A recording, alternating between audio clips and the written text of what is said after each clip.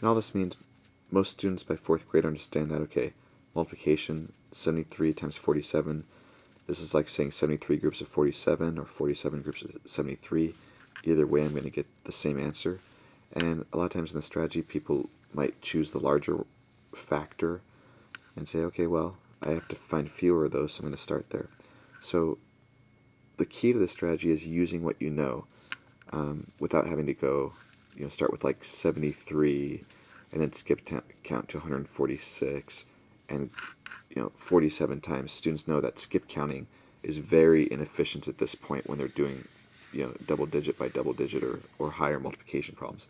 So one thing that they might do is, okay, well, I don't know 73 times 40 or what have you, but I do know, okay, 73 times 10 is 730, and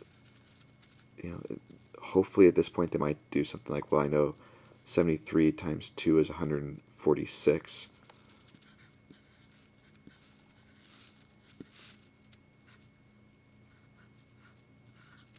and we've talked a lot about multiplying by multiples of 10, and the pattern they start to see is, okay, if any zeros I add to any of my factors, I'm also adding that 0 to the product, because, for example, 73 times 2 is 146. 20 is 10 times more than 2, so my answer is going to have to be 10 times more than the original. So that's a handy way that a lot of people have used in the past. And now when I look at the clustering, so far I have found 30 73s. I need 17 more. So again, using what they know, maybe they'll do another 10 because they know that one. Okay, so now we've got 40 of them, and now they might use what they know about 10. Okay, so 73 times 5, 5 is half of 10, so half of 730 is 300, half of 700 is 350, half of 30 is 15, so we've got 365.